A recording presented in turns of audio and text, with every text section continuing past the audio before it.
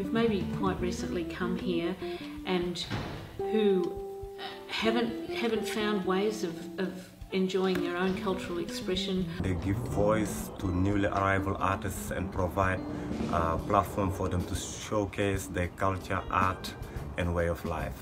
Artists in Melbourne can get the opportunity to express the different culture through the music. Even though we were from a different musical culture, I was able to make a human contact and a musical relationship with them very naturally.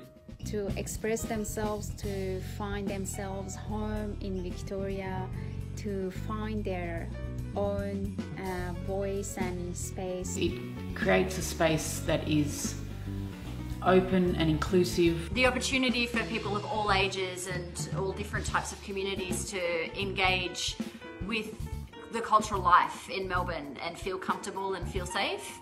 Different cultures of different ethnics coming in on one stage. So you can be from anywhere in the world and they will welcome you with open arms. The joy, the self-esteem that an event like that can generate in people who are having trouble settling is fantastic. Melbourne is very lucky to have this type of organisation.